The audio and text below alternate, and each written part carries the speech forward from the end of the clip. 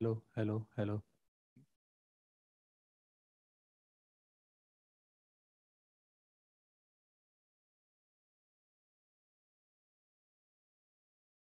কোথায়? আচ্ছা, এখানে দাঁড়িয়ে বলবো কি? হ্যাঁ।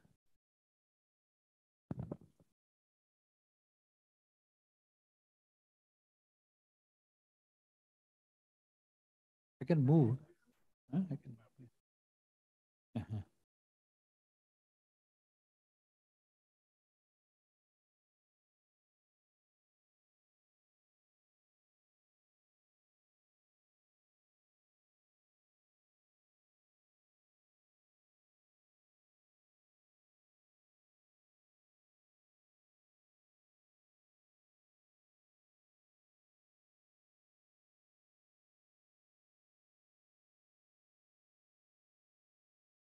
শুরু করবো?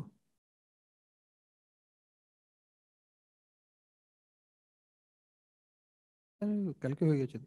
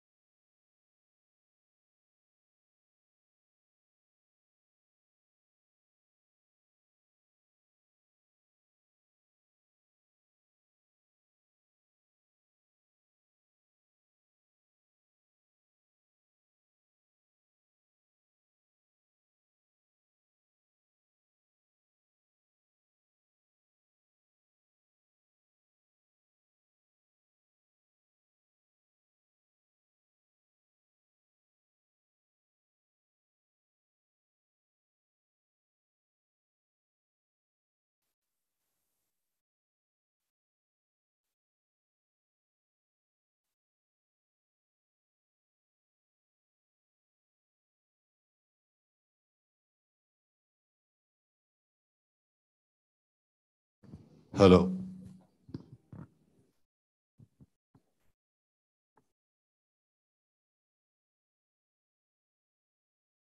Well, it's 4 o'clock, and as I said, 4 o'clock means 4 o'clock. So I'm going to start by giving you a short introduction to this series, and then an even shorter introduction of the speaker. This is a series I'm thinking of starting for a very long time, and we would like to call it the TCG CREST Colloquia series. And this the idea of this colloquia series is it will cover all areas of science and technology and connect to the society at large in which we live. And one of the things that I thought that is missing in most of our science and technology education is the history of science and technology. So you live in a society and you see developments that are taking place, you don't quite put them in context unless you understand the historical context of where, how, and who, under what circumstances have done the work that has led to new developments in science and technology. And this has been true from the beginning of time and beginning of civilization as far as we know. And so this bee has been in our bonnet that we do not teach of science in schools and colleges. And people do not come into contact at all with the historical context. And so therefore, we were kind of hanging around to have the proper context to begin this series with. And then we found the perfect person. And that's Dr. Shekhar Mande. And those of you who are in CREST, you have heard a lecture by him tomorrow. I will not repeat that for you, but I understand that it's being broadcast on YouTube. So I'll tell you very briefly that he is one of our most distinguished scientists in the country. He has, he's a physicist and biologist and computational biologist, and he told us uh, about scales of things which are physicsy, but ended up with conclusions to do with electrostatics, which has incredible significance to geometry and therefore biology. So he could die in Pauling in this business. And it's only with hindsight that most of us are able to make these things connect. You should Google him and you will see the accolades he has held. I'm not going to do this, but I'm just going to say something that he has promised. In India, those of us who have we have what my friends call the standard model of Indian science. And if you want to know what the standard model is go to any book Indian history. And Shekhar tells me that he can go beyond the standard model. And we are all eagerly waiting to hear beyond the standard model of Indian science and Indian technology post-independence. So please welcome Dr. Shekhar Mande, who's going to give the inaugural CREST Colloquia. And please stay, because there will be more in the future. First one for you, Shekhar. Thank you. Thank you, Shubhada, once again. I'll begin like yesterday. I mean, the first time I spoke about this thing was on 29 December. That was an Ayuka's Foundation Day. And Shomak wanted me to talk a little bit about Indian science, how it is developed and all. And at the end of it, almost all the people in Ayuga came and said that they had not thought beyond Bhabha and Sarabhai of how Indian science developed. And I said, there's Bhabha and Sarabhai are only two icons, but it's way many more things that have happened in Indian science that all of us deserve to know. And I want to give you a few examples of that how India adopted science and technology like no other nation in the world, and how that has actually brought us here today, what we are. I mean, we should be very proud that we are one unique nation which has adopted science and technology, which has recognized science and technology for this thing. So it's something which we should be very extremely proud of. I'll give you a number of examples of this beyond Bhabha and Sarabhai, of course, as I said, and let us see how it goes. History is a subject in which very often when we take ourselves back to the era, we find it very difficult to believe how that era was, And let me remind you here that about 20 years ago, it's less than 20 years ago, that the mobile phones had just come in the market. I mean, I didn't have a mobile phone in 2001 myself. I don't know how many of you had a mobile phone in 2001, right? Rimila shifted to Hyderabad and she joined a company called GVK. And then she had a mobile phone. And instantly our entire family was taken over by it. Gaga, like Sharmila is the real star of our family. She can go anywhere around and she can still talk on the phone. I mean, that's something, I mean, I don't know how many of you remember that era. Today, it's difficult for us to even remember that era. But she had a mobile phone which was this big and heavy to carry. And probably when she talked, she had to probably hold it like this or something like that. Today, of course, I mean, things have become much, much more easier. And in fact, today we can even do Google sitting here in the room. I mean, it's amazing. And it's therefore difficult to imagine how life was some years ago. The people of my generation here in the audience would recall how we were as kids when we were growing up. When things were not so affluent. I belong to a perfectly middle class family. I did not come from a poor family. I was a middle class family. But yet, I would get new set of clothes only once a year, either during Dashera or Diwali. And I'm sure it's true with all of you. For getting gehu or chawal or sugar, We used to go to the ration shop.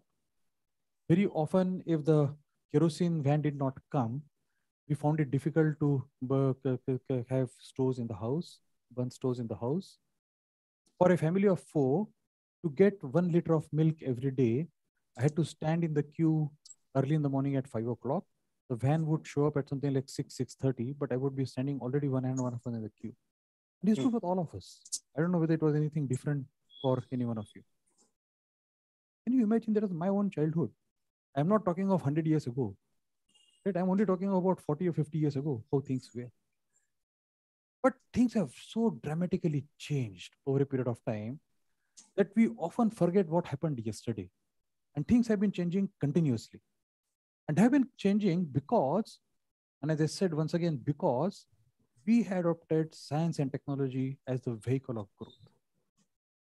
India became independent in 1947. Trust me, in 1947, plus minus 5 or 10 years, about 60 or 70 countries became independent. They got rid of colonial rule at that time, entire Africa, Southeast Asia. So a lot of them became independent. India stands out as one single country which has made so much progress. Believe me, the Western powers and the affluent nations then would not have believed that India would even sustain for 5 years. The entire world believed that India is going to disintegrate in no time. And when Jawaharlal Nehru talked about tryst with destiny, he mentioned that India has adopted democracy as the model of growth, democracy as a model of governance, and India looks forward to gaining her rightful place in the world order. That's what he said. Most people believe, including British and Americans, that India will not survive more than 5 or 10 years. It's going to disintegrate in no time. Problems were so huge. Problems are so huge. And the problems were huge because the British had robbed us of, think of anything, we had been robbed of that everything that was possible in the country. When the British landed here, the last of the iconic battles was 1818. There's the Battle of Koregaon and Bhima and the Battle of Khadki. There's the Maratha Empire, which was actually ruling the most part of the world at that time. Science and technology was highly developed in the country. One of the most advanced scientific nations in the world, trust me, was India.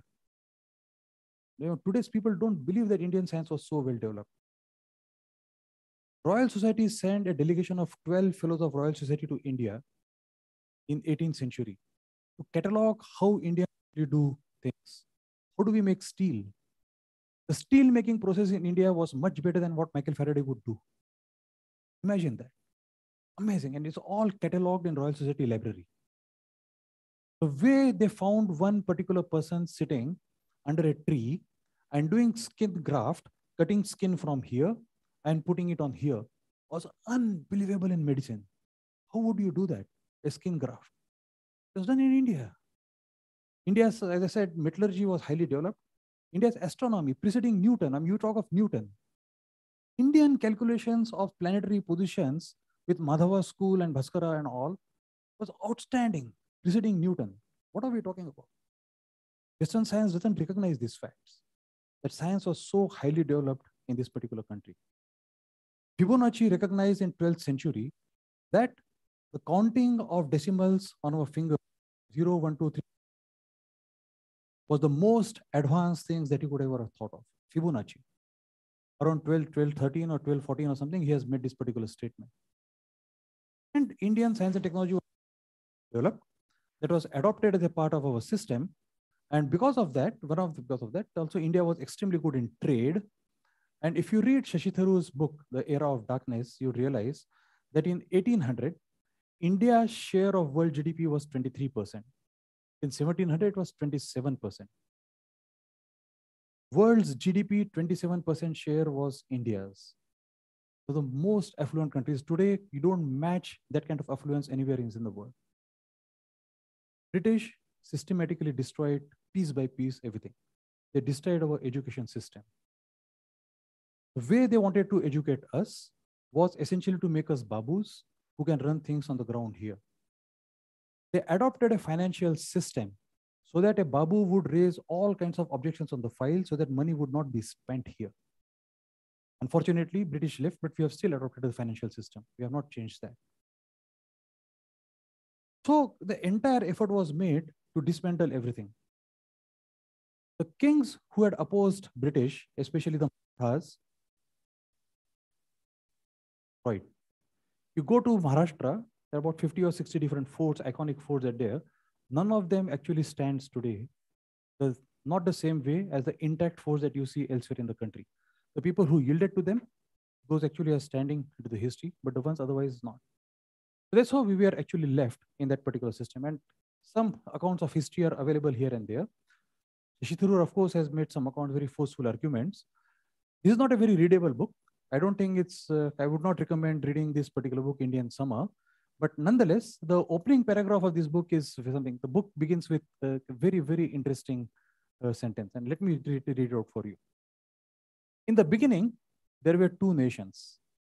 One was a vast, mighty, and magnificent empire, brilliantly organized and culturally unified, which dominated a massive swath of the earth. The other was underdeveloped, semi-feudal, realm, driven by religious factionalism, and barely able to feed his illiterate, diseased, stinking masses. The first one was India. The second was England. This is taken from the book called Indian Summer. This is the opening statement of the book. Once again, I'm not recommending that you read the book, but nonetheless, to some extent, it does reflect the fact that when British people came here, they made sure that we were denied the fruits of the first industrial revolution. They made sure that we were also denied the fruits of the second revolution, industrial revolution. Our education system was deprived. Anyone who actually wanted to start a good education system in India, like Pandit Madhuvan Malviya, they denied those opportunities until it was very persistently followed that till the end, and so on and so forth. Right, and there are examples. Calcutta, of course, has seen much of the history of the British. J.C. Bose was denied to start the institute. He was not given funds. When he went to university to teach, he was not given salary equivalent to a white man. For 2 years, he taught without taking a pie from British. Eventually, British realized their mistakes and eventually gave him the salary. It's a different matter altogether. But there was a clear classism, that there was a class which was dominated by the white-skinned people, and there's a class that all of us belong to. And that's how we were. When we were independent, we had only 17 universities in the country.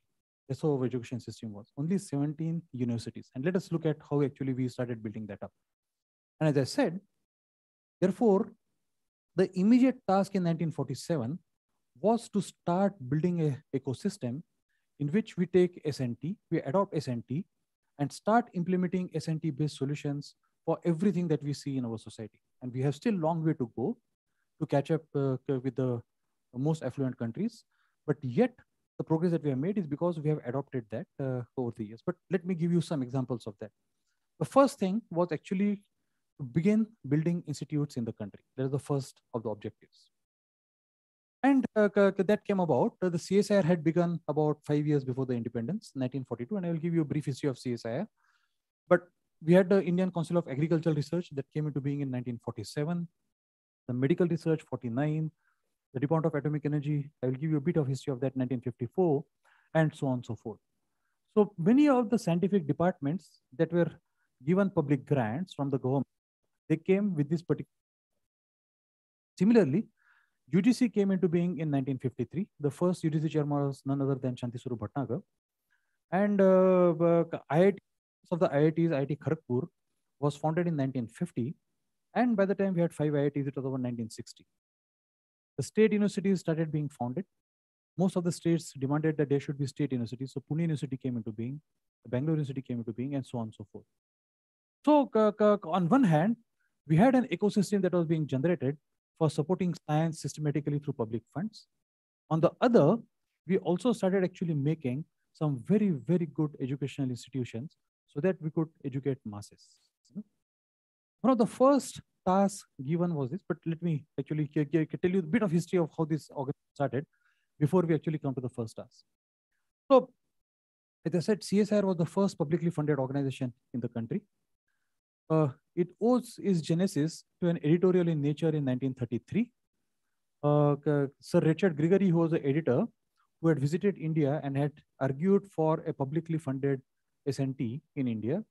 But British being British, they forgot about it. They put it under the carpet until a person called Sir Arcot Ramaswamy Mudlia was a member of the British Commerce Council. He came into picture and he suggested that we should actually take this up once again. And principally because of his effort, and he was also backed up by some of the very, very well-known people, one of them being Abdul Khwaja Hamid, the person who had founded a company called CIPLA, the Central Indian Pharmaceutical Limited or something like that, CIPLA, what is known today as CIPLA. Yusuf Hamid's father. The today chairman is Yusuf Hamid, his father. So they actually together convinced the British to start what is called as the Board of Scientific and Industrial in 1940. That was founded in Calcutta. And that immediately soon became Industrial Research Utilization Committee in 1941, once again based in Calcutta. And then the headquarters moved to Delhi in 1942, and it became eventually what is called, today what we call as the Council of Scientific and Industrial Research, which was registered under the Societies Registration Act in 1942. It was the first publicly funded SNT organization in the country. Now, the immediate task was, of course, the government, British government said that we'll give you about a 1 million rupee something at that time, and you do whatever with it. So Arcot Ramaswamy Mudliar and Khwaja Hamid and all convinced Shanti Swarup Bhatnagar, who was then professor in Lahore, to move over to CSIR. And he came to CSIR as the first director general. And Bhatnagar started contacting many, many different people that to raise money. And of course, the first other persons who came forward to support the private industrial houses which came to support Indian science, no surprise, was of course Tatas. So Tatas came and said that 1/5 of the grant we'll give you. Not only we will give you 1/5 of the grant that government gives you, we'll also give you a piece of land in Jamshedpur where you can actually start a metallurgical laboratory. So even today, the National Metallurgical Laboratory which exists in Jamshedpur, that land belongs to Tata Steel. It doesn't belong to CSI. So that's how. Tata has also suggested to Bhatnagar that let us try to raise money through crowdsourcing, what today we call as crowdsourcing. Let us appeal to the public, general public, and see how much money we get. And the success, it was quite successful through an appeal that was made by JRD and by Bhatnagar. They were able to raise rupees 4,000 from the Mercantile Association of Calcutta. So that's the money that actually we generated, 44,000 rupees as a grant, the first initial grant from crowdsourcing from them. And JRD actually wrote a letter to Bhatnagar at some point of time.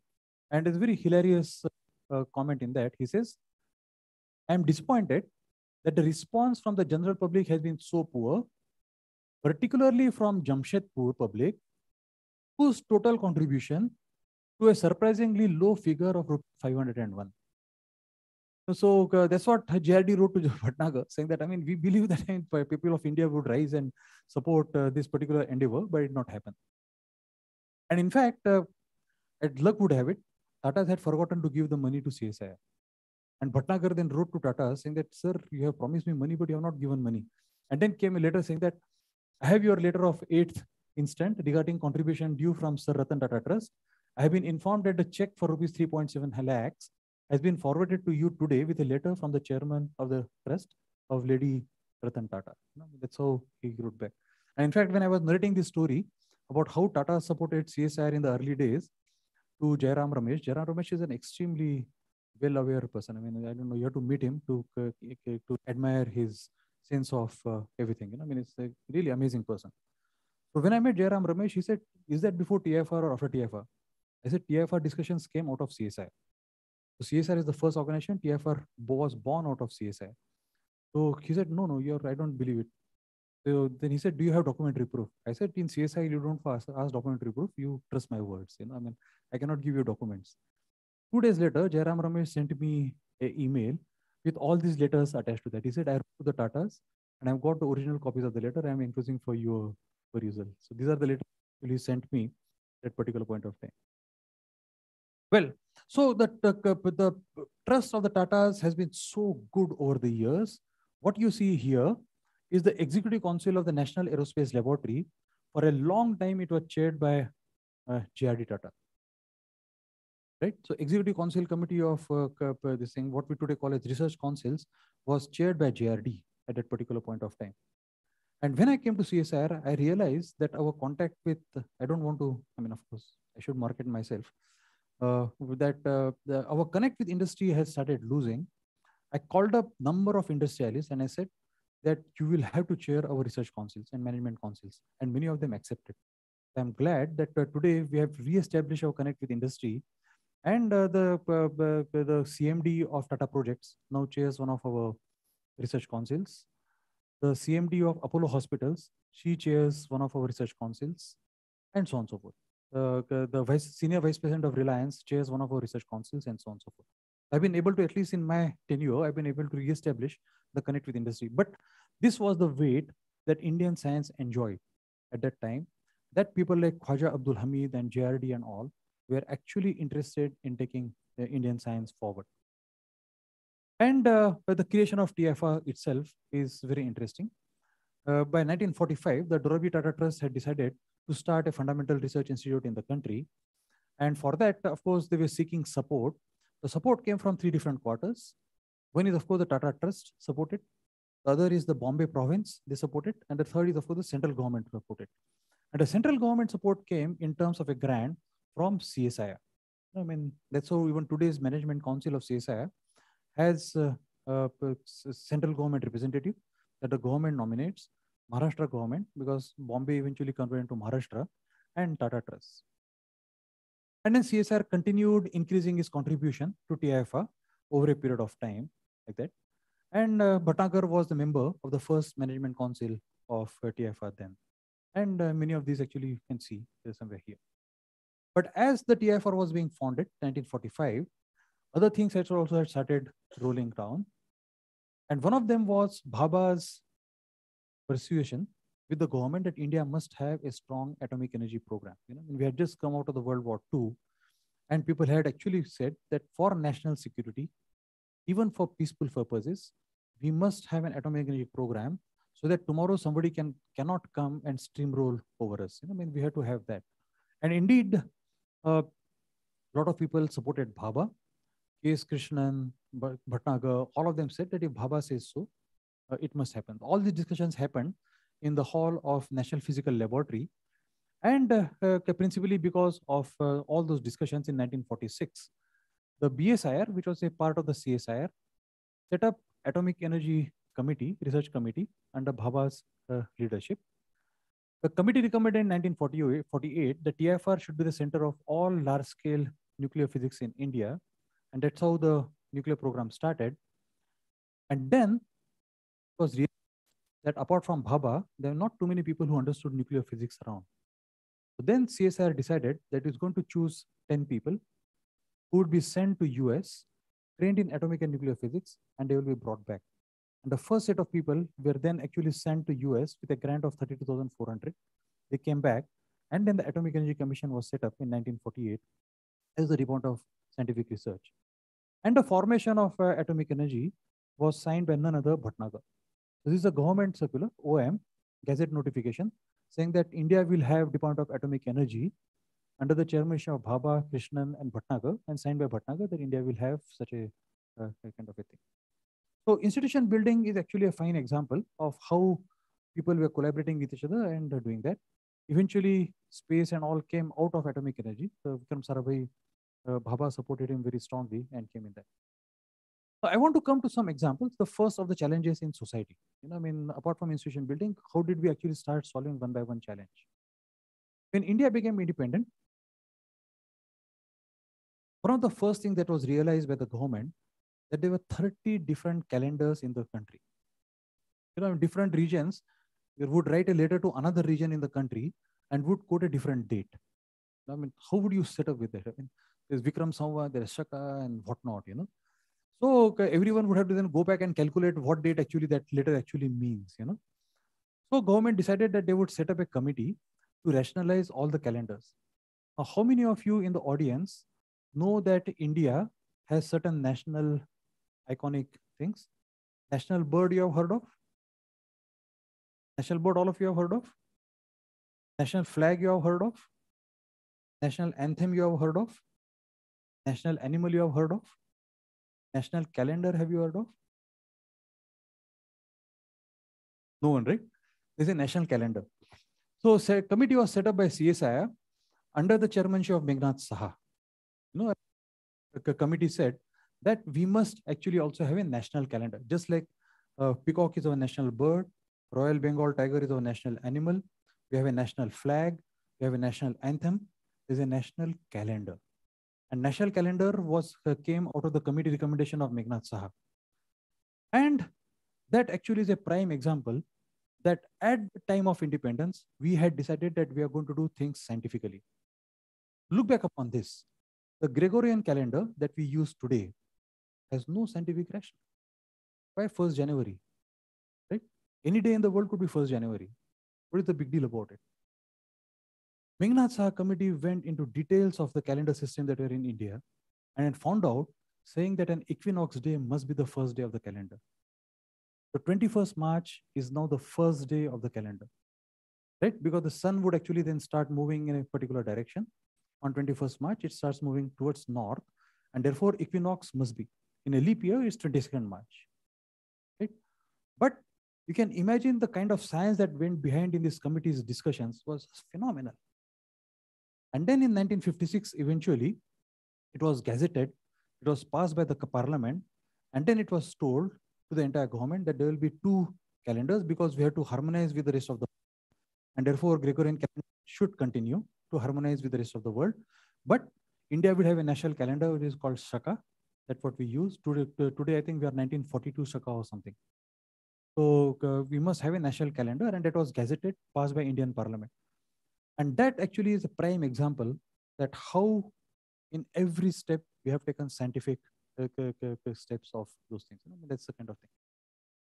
But a major challenge came in to conduct the first general elections in 1952. India had adopted democracy as a mode of governance, right? No one in the world, I don't think even Nehru and Gandhi had ever believed that India could be democracy, probably. No one in the world would believe that India could be a democracy where people would get a free right to go and vote for any candidate that they wish to. India was considered to be a feudal system all through, right? And people thought that what the boss said, the boss himself or herself would go and vote for everyone under that person, right? I mean, that's the feudal system it would work to. But we had to make sure that we would give right to every person to vote. And how did we do that? No more elegantly than this particular thing. We developed the indelible ink. You know, the National Physical Laboratory developed the ink that is used even today. All of you have voted. That ink is put there. That was developed by National Physical Laboratory, NPL. And it was commercialized through Mysore ink. And even today, CSIR gets a royalty of about 1 crore every year. And CSIR, in fact, we secretly wish that there are elections every year, you know, I mean, so that we'll get more royalty. But that doesn't happen, unfortunately. It happens once in 5 years.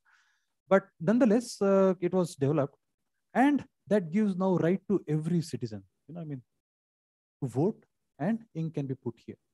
That's one of the first things that we had to do for democracy, to implement democracy. But it's only one of the things that I have to tell you, but I will tell you many more different examples. 1960s, right? Come 1960, 62 or something, that period, we're seeing one of the worst famines in our history. It had not rained for 5 years. And 1943 memories were not too distant. 1943, all of you are aware, the Bengal famine. Ever since British came to India, East India Company started its dominance in India. 1757, they won the Battle of Plassey, East India Company, and took over the governance in this part of the country. 1765 was one of the 4 worst famines of that era. Million people died in the famine of 1765, immediately after East India Company had taken over. Why? Because the taxation on the farmers had gone so high that a farmer would produce something in the field and would not get any return on it at all. In fact, farmer would actually pay to the government to be able to grow something in his or her field. And every 10 or 20 years, trust me, since 1760s till 1943, there were famines which ravaged through the country. So bad that every 10 or 20 years, millions would die of hunger. Millions. Right? You have seen Satyajit Ray's Pathe Panchali? The last scene, you remember the snakes entering the house? Because people were fleeing away from their houses. There no food for people to eat. Every 10 or 20 years in some part of the country. And some of the images I have not actually deliberately shown here are so disturbing. There's an image in Chennai where a person is sitting next to the family. The family is sleeping on the ground. For all of them, you can see the ribs. The person is protecting the family from others who are trying to cannibalize the dead. That was the situation in British India. Trust me, every 10 or 20 years, there would be a major famine. And we are looking at an imminent famine in 1965, around 1965, that particular period of time. At that time, an appeal was made to US to come to the rescue of quite some wheat or something like that. US was initially reluctant. I don't know, it was Eisenhower was the president or Roosevelt? Johnson, yeah, after post-Kennedy, that's right, Johnson. But Johnson's wife then impressed upon him that India indeed needs a big support. So please send some wheat to India. And that's how this PL480 project came into being. And today, those of you who have gone to the DST building, the Technology Bhavan was the PL480 godown. That's where all the wheat used to be stored and then distributed through the country. But then came the master stroke. Norman Borlaug had developed a small variety of wheat. I mean, the wheat plant that doesn't grow and doesn't actually take so much water. And Norman Borlaug, of course, was, a legendary figure. And people in India, including people like Swaminathan and all, who was working in IRI, had heard of Norman Borlaug and seen actually what wonders it can do. And they impressed upon the government. And a master stroke came in the C. Subramaniam, who was then the Minister of Agriculture. He said that let us invite Norman Borlaug to the country. Norman Borlaug did indeed come, brought lots of plants with him, and then planted that, and that began the Green Revolution in India, 1965. But Green Revolution would not have been possible only because of the dwarf variety of the wheat. Green Revolution was already backed up by improved irrigation post-1947. Most of North India, actually we had developed now, between 1947 and 65, we had developed large number of irrigation systems. Bhakranangal Dam is a great example of that. We also decided that we have to mechanize agriculture. We cannot do the traditional agriculture the way it has been practiced over centuries. And that job came upon CSIR, and CSIR, the Durgapur lab, who have a station in Ludhiana, rolled out the first Swaraj tractor in the mechanization of agriculture part came upon CSIR. Developing pesticides came upon CSIR. So Indians of Chemical Technology developed large number of agri-pesticides, and the lab in Durgapur and Ludhiana, CSIR lab, they developed a Swaraj tractor. And that also becomes one of the first incidences of a spin-off company from a lab. The spin-offs you have heard in many of the Western countries, US and UK and all. But in India also, the first of the spin-offs was this. The scientists came out of the lab and started a company called Punjab Tractors Limited. And the Punjab Tractors Limited eventually has been taken over recently by Mahindra and Mahindra. But the mechanization was firmly on place. And today, you have seen lakhs of these tractors which have been now sold during Green Revolution, and did actually change the face of the country. Right? So combined together, the agricultural practices, the dwarf variety of wheat, and mechanization together made sure that India now would be food sufficient. And the famine of 1965 would now not be actually seen again. I told you that I'm going to give you many small different examples, that every problem that we encountered post 1947, we had decided that we are going to find a scientific solution to that. One of the major problems was about infant death threat. There are many kids who would be born, and within the first few days or a month, of their being born, they would be dead because they were not getting proper food. And not getting proper food was variety of different reasons, non-lactating mothers, for example, or things like that.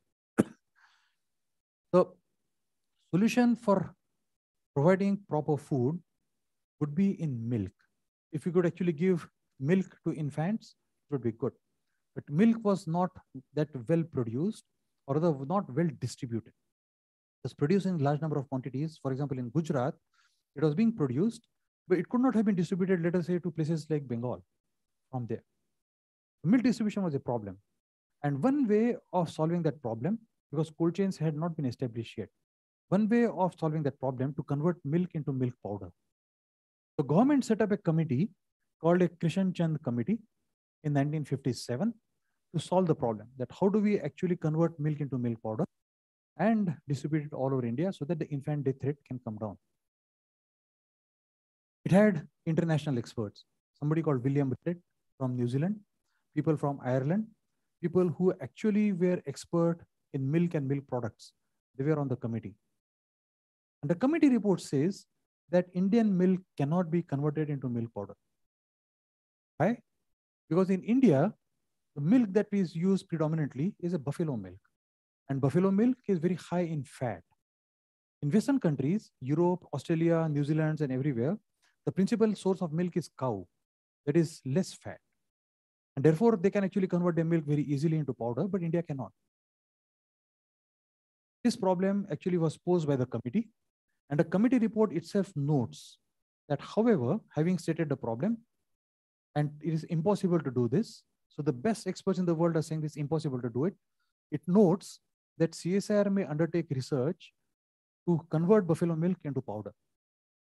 And then Verghese Kurian flew down to Mysore, to our lab, Central Food Technology Research Institute, CFTRI Mysore, and then came up and said that let us start working on this. And the problem is so simple. For every problem, there is a SNT solution, scientific solution. How do you separate fat from the milk? That's the problem. And if you centrifuge and centrifuge it enough, then you can actually get where fat can be separated from the milk. It's not very difficult. So you could actually design all these rollers and this and that so that the fat can be separated. But the moment fat is separated, what do you do with the fat? Of course, there's a Verghese Kurian who pioneered the cooperative movement. He said, I can convert this fat into butter. What you use today, Amul butter, is the butter that came out of this. On the other hand, the fat-free milk could be converted into milk powder straight away. I don't know how many of you remember this tin. I mean, my generation people would definitely remember the tin. This is Amul milk powder tin. But of course, the problem remained whether this milk powder is fit for consumption or not. And how do you show that it's fit for consumption? So you have to conduct clinical trials to show that it can be is fit for consumption. And Verghese Kurian and the team from CFTRI went to CMC Vellore, conducted a proper clinical trial to show that it's fit for consumption. CSIR gave a grant for conducting the clinical trial. And once it was certified that it is done, and when it was marketed, the infant death rate came down dramatically in India. It was 1960s or 1970s. It was amazing. A small problem that country was facing. And what I want to tell you is that there is scientific solution behind every problem that we have solved. And for a long time, this tin contained a logo of CSI here, this Amul milk. And why ask my generation people to recall this kind of packet, this kind of tin? Because in our house at least, and I'm sure in your houses also, when milk powder got over from this particular tin, our mothers used to use it for storing dal and other things. And when it became rusted, then instead of dal, we started storing it for washing powder and other things. So this tin was used for a very long time in our houses. And I'm sure, all of you remember this part. Right? And I'm sure it was pretty much the same story in your houses as well. But the thing is, a very, very elegant solution to the problem that was stated. And the Krishan Chand committee, which had said it is impossible, we made that impossible possible. That's the bottom line of it. And that's the prowess of Indian thinking, innovation, and technology that we could actually do at every stage in whenever the problems are. The death rate of children death rate in India has dramatically come down over a period of time. The life expectancy, which was about 33 at the time of independence, today is about 70. All of it would not have been possible. When I said world was watching India that is going to disintegrate, but India was doing this. This is how India's GDP rose over a period of time. And this is how the life expectancy of the infant death rate has fallen down. Every sector that you think of, we have implemented solutions which has improved the quality of average Indian at every stage. It's not only the space program, it's not only the atomic energy program, everything that what we did. And when COVID came, now this is my very favorite topic. When COVID came, so remember, there's a H1N1 outbreak in 2008 or 9. You know, the H1N1 outbreak, a pandemic, did not have same confidence in 2008, 2009 that what we have today, that we could do things here. And in fact, if COVID had come, let us say 1970s or 1980s, trust me, there would be a devastating effect on the country. But thankfully, 2020 is not 1970 or 1980. India's scientific community is so confident now that given any global problem, India's scientific community today, you can trust that we will find very elegant solutions for that, for each of them. Let me give you 2 examples of COVID-19, how we made a country proud of giving world-class solutions, some of the first-in-class world solutions. The Western peoples will take a long time to turn around, but trust me, history will testify that is one of the awakening movements of Indian science. First of the examples.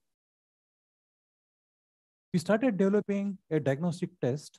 We knew that RT-PCR is good, and RT-PCR to scale it up at a level for which we required was not very easy across the country. We had to buy RT-PCR machines.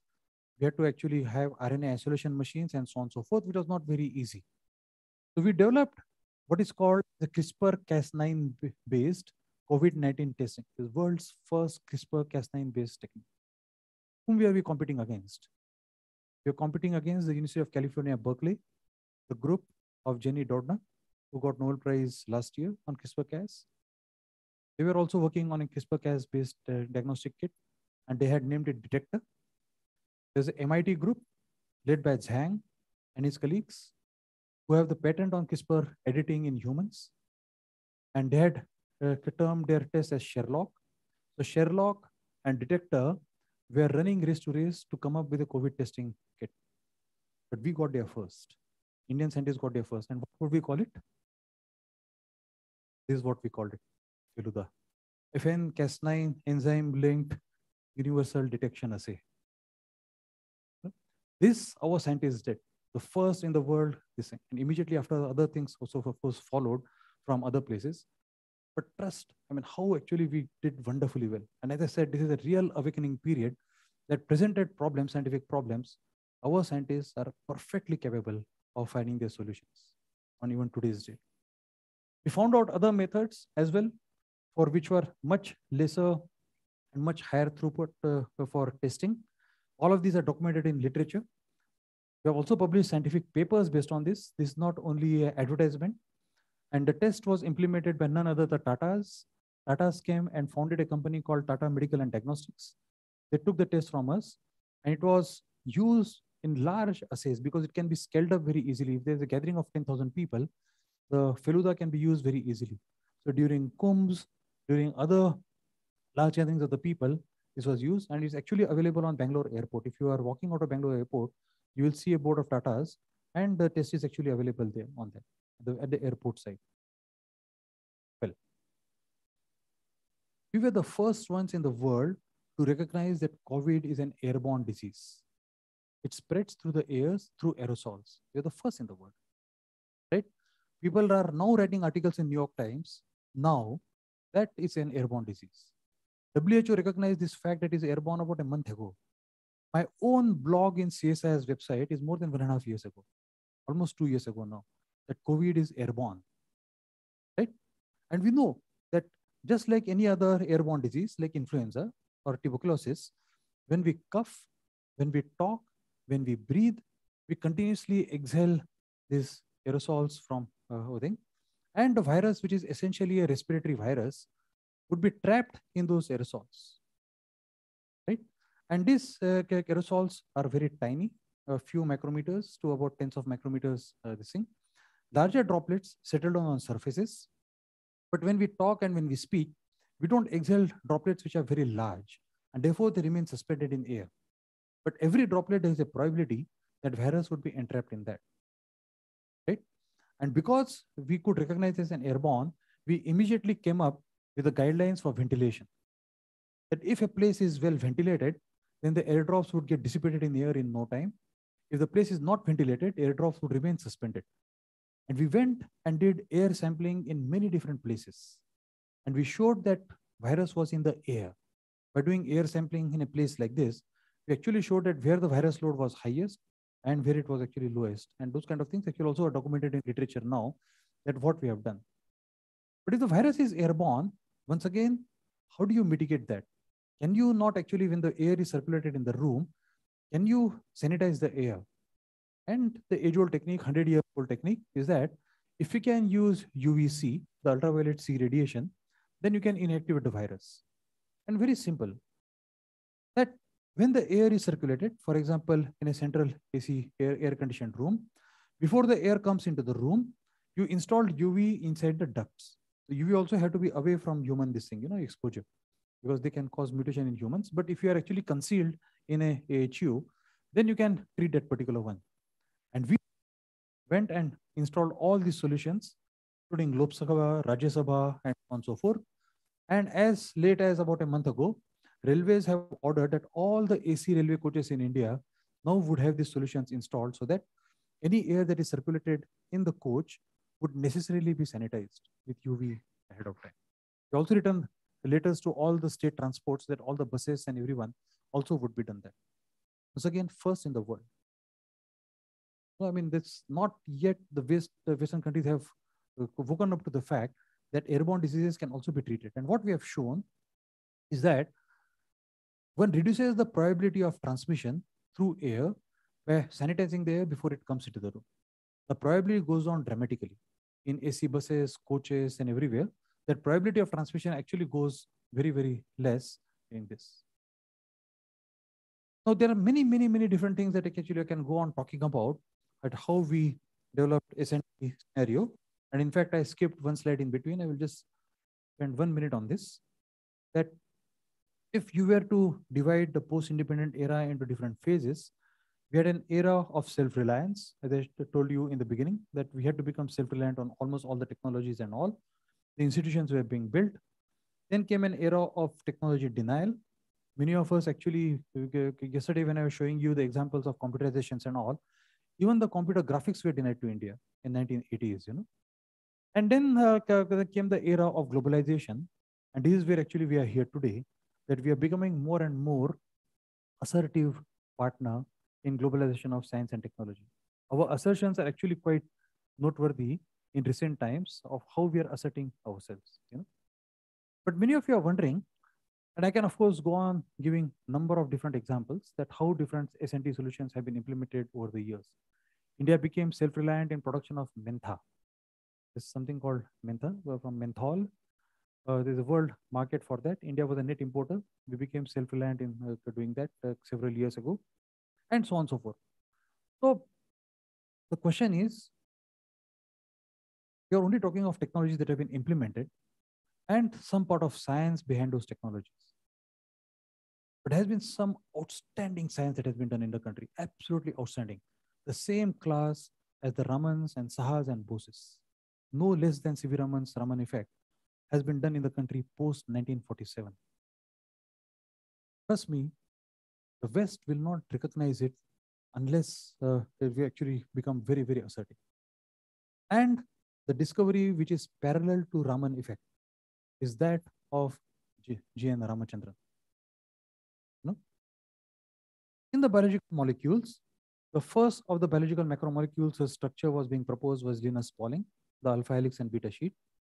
The second of the polymer that was being proposed structure of that was the DNA, that is Watson, Crick, Rosalind Franklin, and Maurice Wilkins. But close on the heels of this, the third biological macromolecule whose structure was proposed was collagen, the triple helix, the famous triple helix of J.N. Ramachandran.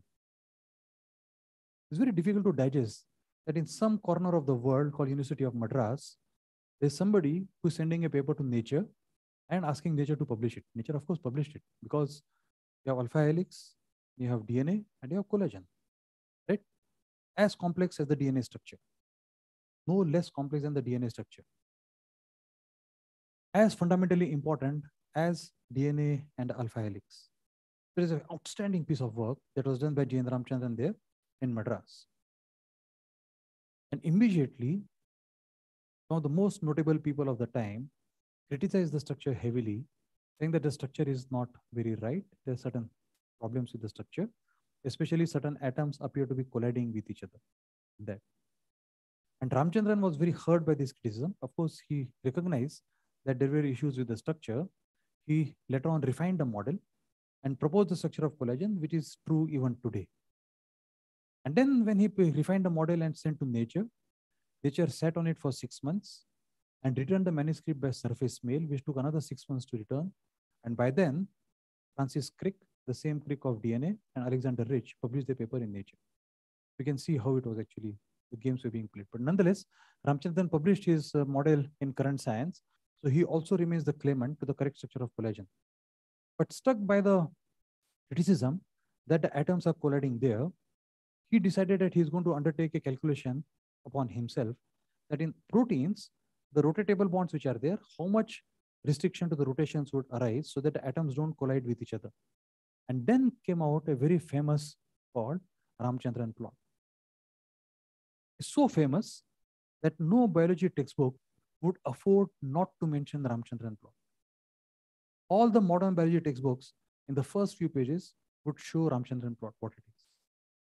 And trust me, many Nobel laureates whose names you would find it difficult to recall, many Nobel Prizes which have been given for discoveries that you would find it actually difficult to recall in your memory, but no biologist in the world would ever fail to recall Ramachandran. He's that class.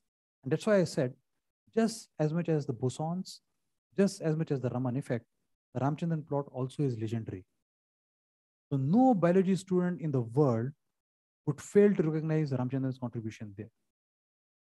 Why Nobel Prizes are not given to different people is a different matter altogether, and we'll not debate upon that.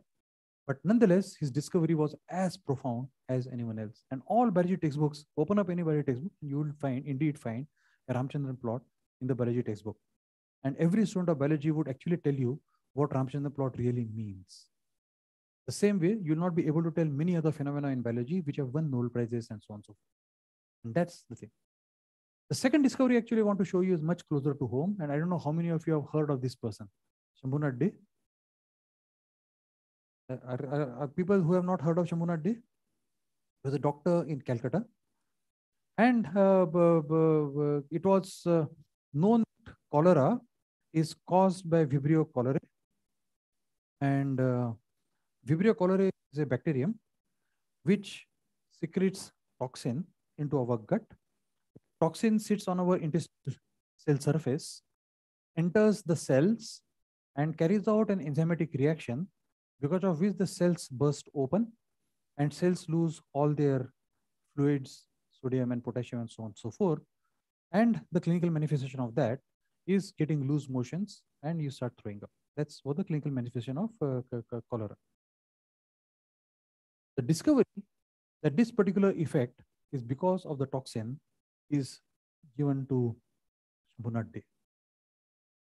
He started an entirely new field of what are called as exotoxins. This field was not known to biology. And in fact, close on the discovery of cholera toxin, people discovered that many other diseases are because of the toxins that this pathogenic bacteria they secrete. Whether it is whooping cough, pertussis, whether it be E. coli infection in the stomach, and many other diseases which actually have eventually clinical manifestations which are different, are because of the toxins. And that field was started by him. And none other than Joshua Lederberg, a very famous microbiologist, nominated Shambhunath Dey 6 times for Nobel Prize. He did not get Nobel Prize. All of us believed once again that Shambhunath Dey would have been a very richly deserved Nobel laureate, but unfortunately that was not to be. And this is what the first paper that he published about the enterotoxicity of the bacterium in this paper. It's fantastic, just fantastic. But because our people were working in one corner of the world, and some amount of jealousy that comes in the white-skinned people, that how can such discoveries happen in India? Ramchandran or Shambhunath Dey and many more people, the discoveries were actually not very well recognized or accepted by the West. But over a period of time, scientific discoveries are scientific discoveries. And they would eventually make into textbooks anyway. You cannot ignore a scientific discovery because someday or the other, somebody is going to say that I have discovered this. Just like Jesse Bose, all of us know that somebody tried to take credit away from him. But we know that Jesse Bose's discovery was what? And due credit is now given to him, right? In the same spirit, both Day and Ramchandran are great examples of outstanding science that was done in the country. Right? So I have given you some examples of technologies and I can go on giving many more. But I thought, also I should give you two examples of some fantastic science that happened. And in everybody's mind, both of them ought to have been Nobel laureates. It's a different matter that the Nobel Committee did not choose them. The Nobel Committee did not choose Mahatma Gandhi. What would be a more parody of Nobel Prizes? And why are we actually saying that Nobel Prizes are so great if Nobel Committee cannot recognize someone like Mahatma Gandhi? Right? All those people who followed Gandhian principles, whether be it Martin Luther King or whether be it Nelson Mandela, they all got Nobel Prizes because they were Gandhians. But Gandhi himself did not get Nobel Prize. So I think a time has come that we stop looking to the West as somebody who is above us. Time has come that we start believing we are no less in our talent, we are no less in our creativity, and we are no less in our innovation than any of the Western countries. The Western people will eventually come down to their knees and start accepting the fact that we have been a great culture, we have been a great collection of people, all of us, and we are equally innovative and we are equally creative as anyone else in the world. And these are two prime examples actually I wanted to show. And Mahatma Gandhi, of course, I have told you. And therefore, the value of a Nobel Prize actually comes down in our eyes much, much lower than what we actually were, when at least I was a student and I used to think that Nobel Prize is something, but these actually examples are great examples that the value of the prizes are, of course, not as high as what we used to think earlier. Having said that, there are great problems that we are staring at right now. On today's date, a large number of problems that not only our country, but we as a human race are staring at right now. And I'm just going to give you two examples of that and I will stop there.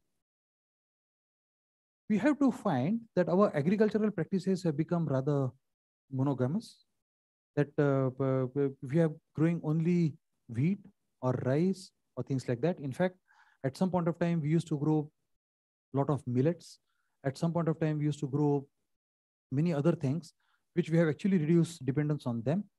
And most of the Punjab, Haryana, UP belt is actually only doing rice or wheat or sugar cane.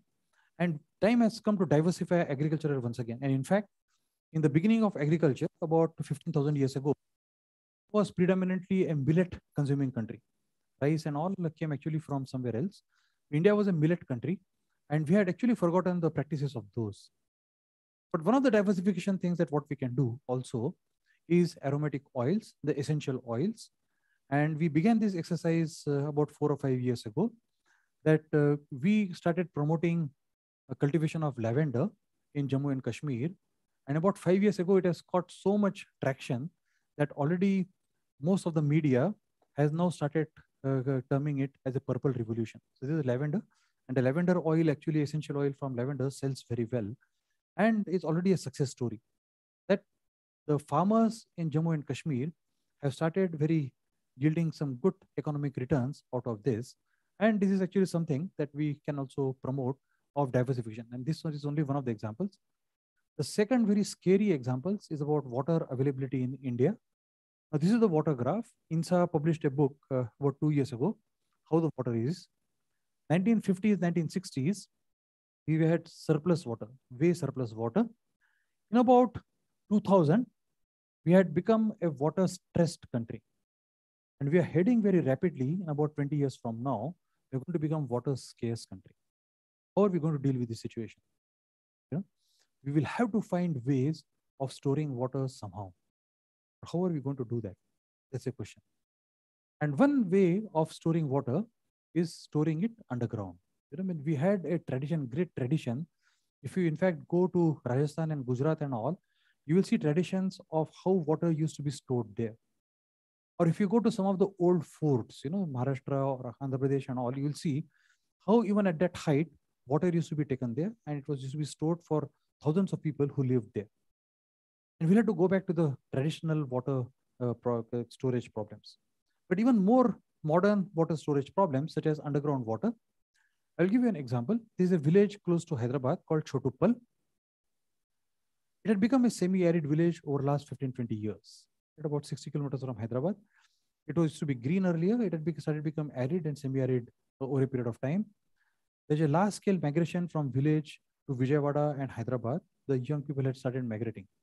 It is at that time we decided that we are going to do the sub maps. You know, I mean, below the surface, are there aquifers and all that exists there?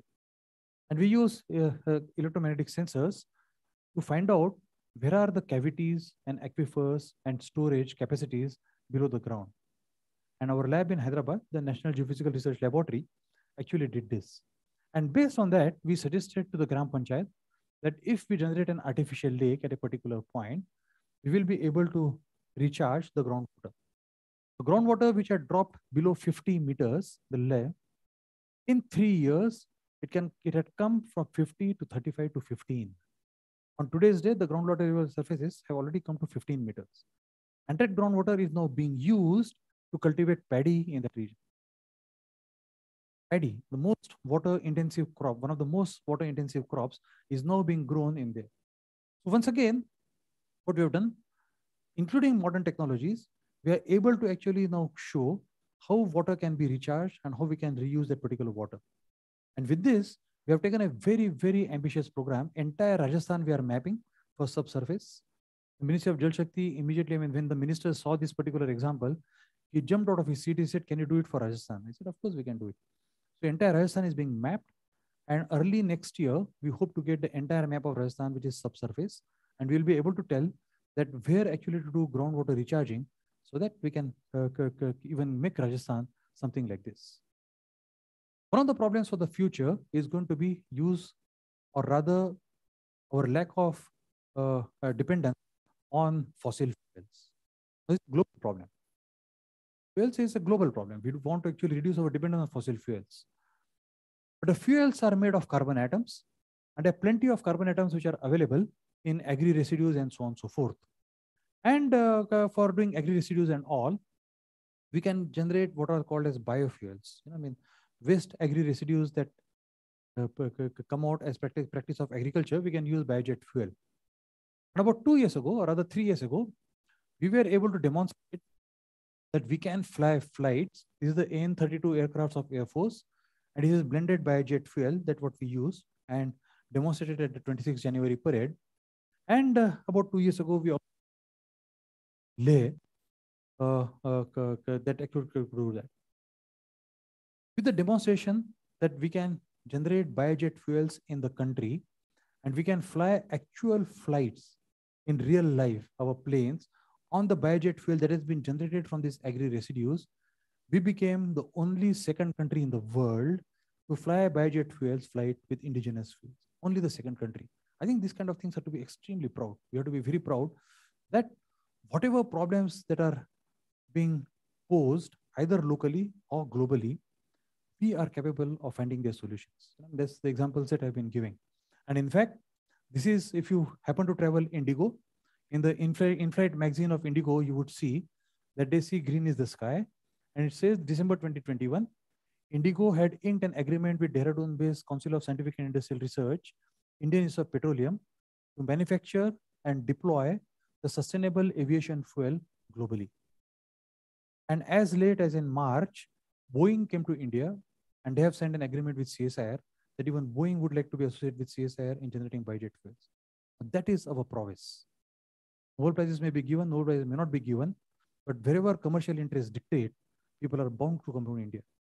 Because the companies know that this is the future, and Indian science and innovation and technology are on par with anywhere in the world. And Boeing has now signed an ink with IIP Dehradun for making sustainable aviation fuel. Clean energy, of course, is going to be the next wave of innovations. And India has already declared its ambition as hydrogen 212, that is generation of hydrogen of less than $2 a kg, storage and distribution at $1 a kg, and replacement of fossil technology with a return on investment less than 2 years. That's our ambition.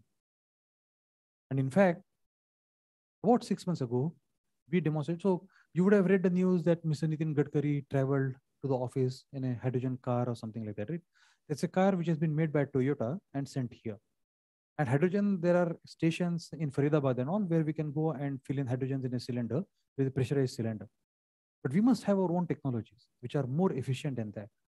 And that was being able to show about 6 months ago in Pune. What you see here, Dr. Mashekar, Dr. Ashish Lele, who is the director of NCL, and Mr. Ravi Pandit, who is the CEO of KPIT, and demonstrated for the first time that completely indigenous technology of fuel cells, we can run a bus on that particular one. And their ambition now is that in the next few months, they should deploy a large number of buses on the Pune-Bombay road, which run on hydrogen. If they're able to do that, I think this is one of the dream comes true for all of us. That we can show to the world that we are equally competent, on par with anywhere else in the world, that our technologies also would be on par with that.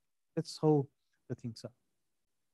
I don't think I should take too much time. I've taken a lot of time from all of you. I just, if I start talking about it, I can go on talking about for hours, different examples. I mean, many different examples in which we have used SNT, innovated them, and implemented in the field. How much impact this has had on people is just unimaginable. How much impact? The leather sector alone, leather sector employs about 45 to 50 lakh people. 50 lakh people. And leather sector would not have been possible without all of us implementing appropriate technologies for the tanning of leather and making useful leather products. About 80% of the workforce in leather sector is women. So we have been able to generate employment for people by application of technologies in the sector. And many such kind of things are waiting to be done. Today, there are major problems about solid waste management in all our cities. There are problems of distributing clean water to our people. There are problems about sustainable energies. All of these are crying for solutions, and all of these do indeed have very elegant solutions available to them. It's only up to us to recognize that such solutions they do exist, and we can come together and implement many of these solutions for the benefit of our people. Not only our people, it would be also useful for people globally. That's the ambition that all of us should have for the future. So to summarize what I said is that we have had a very rich tradition of SN3 through the ages. We have witnessed a very affluent society until the arrival of the colonial powers, and the affluence was largely driven by strong SNT. Although we miss the fruits of the first and second industrial revolution, the post-independence emphasis on SNT has yielded rich dividends. And of course, many of you know that Article 51A in our constitution also says that we must develop scientific temper. We have a very unique constitution, one of the best constitutions in the world, which says that we have to develop scientific temper. Right? No other constitution in the world says that for any other country. And as we continue our journey, our focus must be on the future of humanity and that of our planet. And I have no doubt with the talent that exists here, I have no doubt that the commitment that everyone has in the society and the backing that everyone in the society has, as much as what we have demonstrated during the COVID period, the future of science and technology and innovation actually lies in India. The center of innovation indeed lies in India. And I would not be surprised that in about 20 or 30 years, we would start seeing the fruits of those innovations in our society. I have absolutely no doubt in my mind that it's indeed happening. Thank you all very much.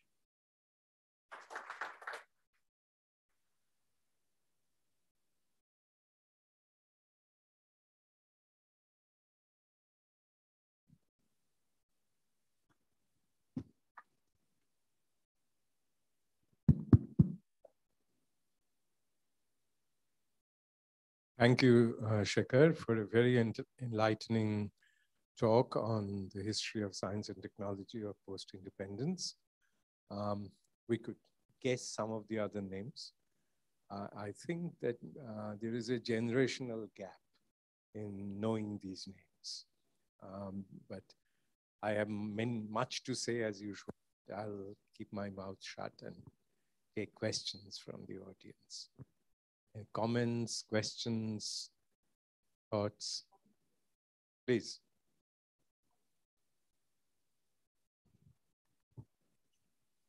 You might know the sad case of Dr. Subhash Mukhopadhyay. Oh, yes. That has been sort of wrapped in mystery in Bengal, at least. Why? Well, I mean, the government then, the state government really had instituted a committee, fact-finding committee, and that consisted of experts who were no experts in this subject. And so this was kind of stopped. And okay, it was never opened. The Nobel Prize was offered, and he committed suicide. Yeah. But no other discussion ever happened. Ever appeared, at least in my knowledge, in any newspaper. So Shambhunathe got the kind of recognition only because of a signal leadership of none other than Balaram in current science. Before that, nobody knew about it. And on Subhash Mukhopadhyay, nobody did anything except Tapan Sinha's Ek Doctor Ke Maut. But again, I mean, that Subhash Mukhopadhyay was not that easy to see. So any comment that even we ourselves probably do not have the faith in our own ability to do so. And I think I agree with what Shobhita said, is that because of the generational gaps and all, we have not heard of the achievements of many of the people that they have done here. And he was obviously one of them. Shambhunath was also not recognized in India, incidentally. Not only by Nobel Prize, but also not in India. But Shobhita might have some better thing to offer to that comment, what he said just now. No, I don't know the details. But, I know the tragedy, but I don't know what happened behind the doors. Do you know? I don't know. Do you have any?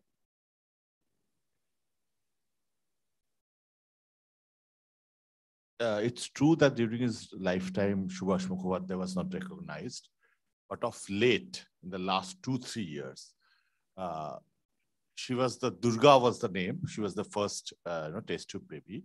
She came out, she revealed her identity to the world and acknowledged, along with the person, some South Indian, I don't recollect his name, who is given the credit of the test tube baby first in India. But he came and papers of Subhash Mukhopadhyay here. And although he was given the credit, he said no and categorically said it was published about 1 or 2 years earlier. I am not the pioneer of this thing. After doing the research, I understand Subhash Mukhopadhyay was the first person in India who did that. Recognized, and I don't know whether government recognized that, it's usually publicized. And Durga came with that and said, I am that baby. I think most people do recognize around the world that he was one of the first ones to do successful in vitro fertilization. So Subhash Mukhopadhyay was recognized of late, last 1 or 2 years publicly. Any other comment from the younger folks in the room? Many things he said echo in our generational memories. Yeah. Just in case, I'll just give you another irony of PL480. So PL480 in our generation was a name we all knew. In Bengal in particular, that crisis led to a change of habit of eating rice twice a day. So 1965, am I roughly right? Correct. So around 65, I recall that in our house, where my father being a doctor, opposed eating rice twice a day, but wheat became available. And wheat came to India through this program called PL480 that we talked about. was a treaty with the US government where they would give us wheat, and it will be repatriable in rupees. And US government didn't know what they could buy from India in rupees. And they gave it to all the universities which had strong South Asia programs for buying books. And University of Chicago's Regenstein Library was the chief benefited mostly from that program. And their collection of South Asian books is astounding, astonishing, and they're all funded by PL 480. So this is the reason I have an apartment in Chicago. So I can use Regenstein Library to research the history that I told you about, because it has all the books. And I took a picture, which I'll share with our colleagues. There is a very, very well-known book earlier, written by Rakhal Das Bandyopadhyay, who discovered Mohenjo-daro. He wrote Banglar Itihash in 2 volumes. Subsequently, the 2 volumes disappeared, and now if you want to buy it, you get a single volume. But the 2 old volumes are in Regenstein Library. I opened it, on the left page was University of Chicago logo. On the right-hand side, there is a line saying, given to University of Chicago by the Library of Congress under PL 480. So I took a picture of it to share with my younger colleagues as to the paradoxical consequence of PL 480 in having this extraordinary library of Indian books in the University of Chicago. Today, you can't imagine here, you can't imagine there, that they will have that kind of wisdom, but it did exist. So this was Johnson's time, I think. It's amazing, but that saved India from a major famine that would have come through. And to imagine that today, when India says that you will not export wheat, there's so many ripples around the world. They have traveled so much here. Any other comment? Anything you want to say? You have heard the story? No?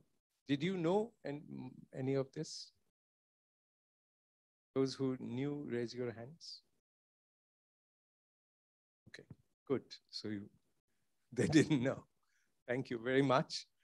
And we had a fabulous beginning of our colloquium series, and maybe, Shekhar, Sharmila, you are welcome to come back and deliver another one in future. And to, end the program, may I request Devashishta to please come and give Sharmila and Shekhar a gift. Sharmila, please come.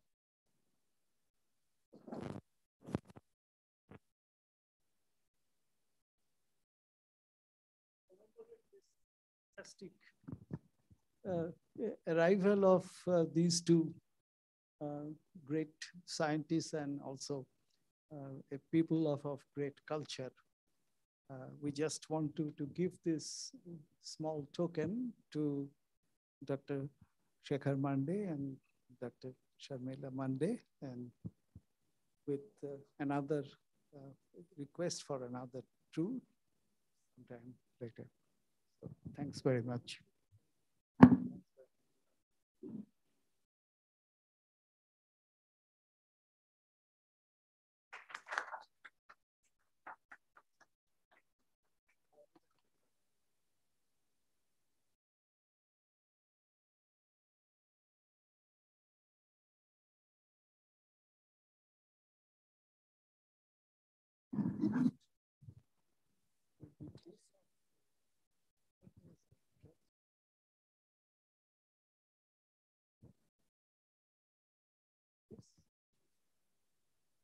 We are done. You are free to go.